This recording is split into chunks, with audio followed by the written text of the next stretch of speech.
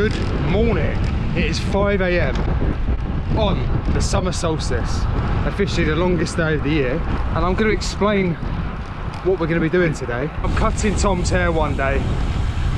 We're planning what to do on the summer solstice, and he says to me, I've always wanted to ride around the M25. I'm like, okay Tom.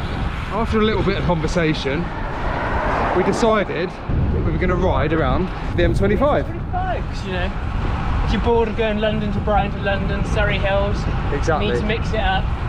Why not do a circumnavigation of the M25? It's the logical thing to say. Has this been a lifelong plan of yours? It actually has. It's been a bucket list plan. I saw a guy who walked it. Walked it? He walked it, yeah. I was like, you know, I mean, loads of people have clearly done it. There's loads of routes. There's loads of routes. The question is, are we going to do it? The biggest question is, why? Memories, that's why. So we're going to create some memories. We're going to do it so we never have to do it again. Exactly. And then you guys can follow the route and do it. Maybe. Oh, also, if you're a regular viewer, thank you.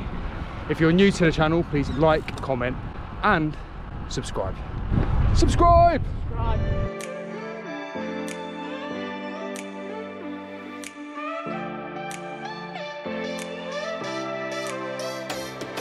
So we started in Leatherhead. We're now moving on to Reigate. Most of the hills are in Surrey, luckily. So that means we should have a clear run. Once we get past the Dartford Tunnel, it shouldn't be too hilly. Although some of you may know different, and I'm heading into a bit of a storm. But it's fun, right? It's what life is all about.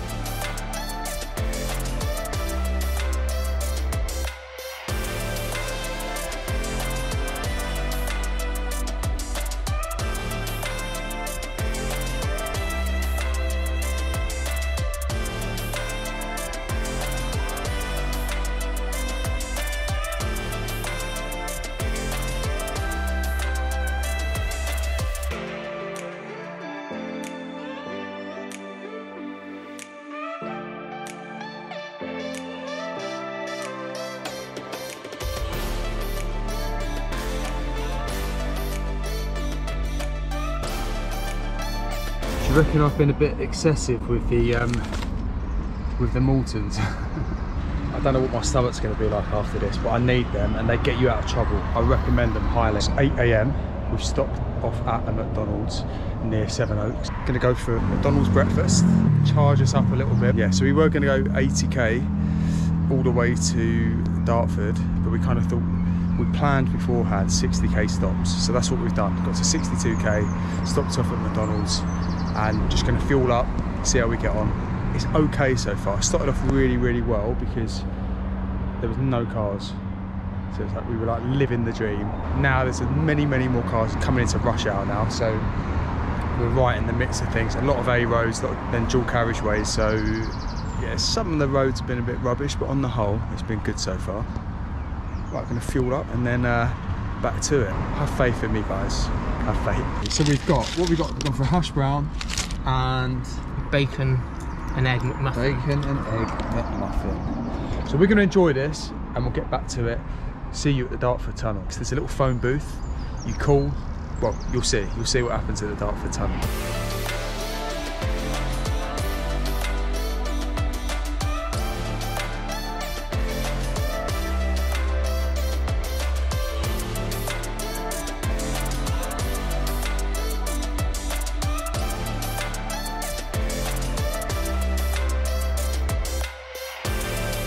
So me and Tom have worked out we can't quite communicate properly.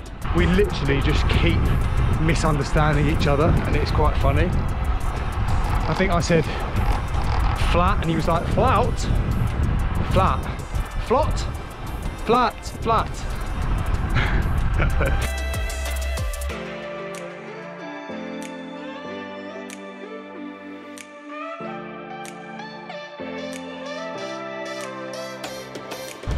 So this is what you got to do. You get to the crossing. You're going to go for it, Tom. What's it say? Pick up the blower. Hi there, we're just looking to get 2 bikes over to the Essex side from the Kent pickup, please. Brilliant, thanks very much. Bye. There you go. Easy as that. And what is it, a 15-minute wait? Or? Hey, well, we'll see. We'll see. I think they're already here, look. Yeah, so it's taken us 3 hours to get to Dartford. So we're running on schedule, we're doing well. This is what they use. So hopefully that will be, that'll be fine, won't it? Nice and secure. And yeah, we'll be away. Like that. About time, mate.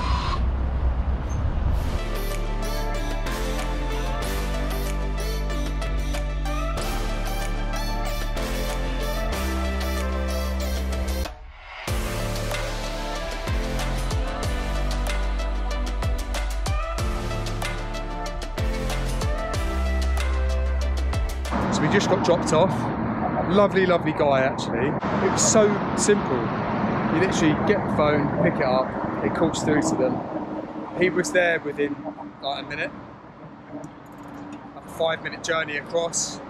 And we're there. You actually go to a little section that's just off of the main road itself, and then they drop you off down a little side road. So it's literally perfect. Highly recommend it.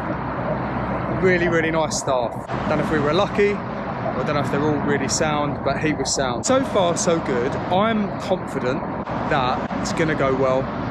It's a big challenge today. I was very anxious, but you know what? Because I want to create the memories and because I'm filming it, I feel like I can't back out.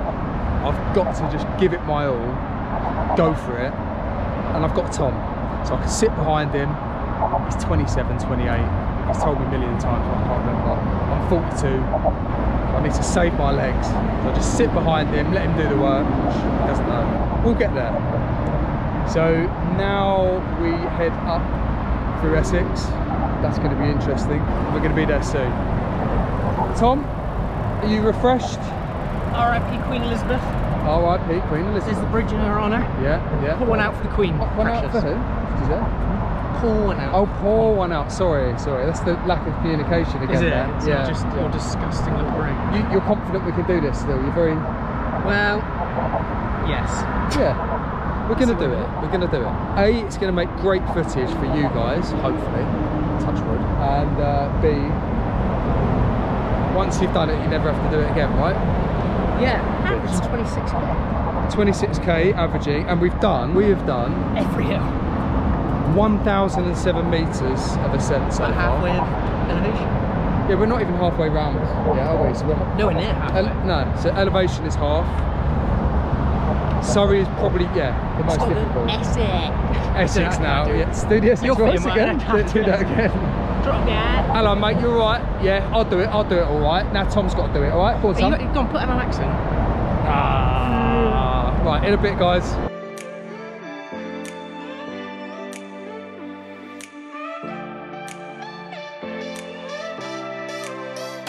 So in Essex, it's actually really lovely. Some really cool lanes, just calms it down a little bit. You've not got loads and loads of cars right behind you. It's really lovely. Rolling hills, does remind me of Surrey. Just a little bit flatter. It's very picturesque though in places. I think the hills for a long time were killing my legs, particularly once you get to about 100k, you start to feel it in the legs. So I'm glad that most of the elevation is at the beginning up to halfway basically. Then it kind of flattens out a little bit through North London, hopefully. Winds away, Egham, and then back round. So yeah, so far so good.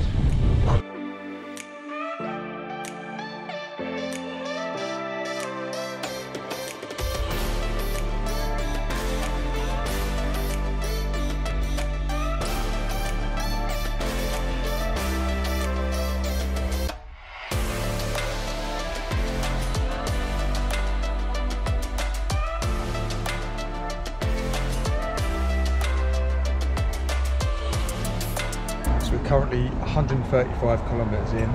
We've stopped off for a little little bite to eat in Epping. We're in Essex. Might even be on the show. It's funny because Essex is beautiful actually. All the lanes quite close to Hertfordshire. When we hit the 200k mark, it's the one. So yeah, coffee, tulip wrap, detour to the shop or something to fuel us on the ride. And it's going well. It's going well.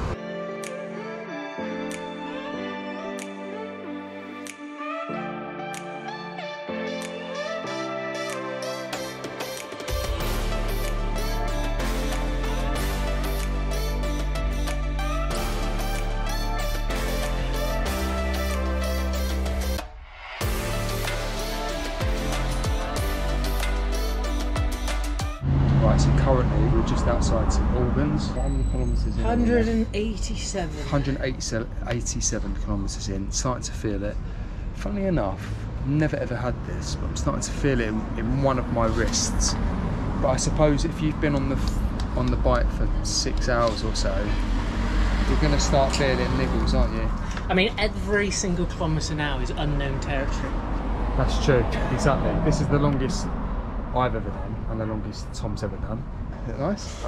Let's try it. Have got this though, Biscoff. Biscoff pie. What are you going for, Tom? It's Ice quite bun. self-explanatory, isn't it?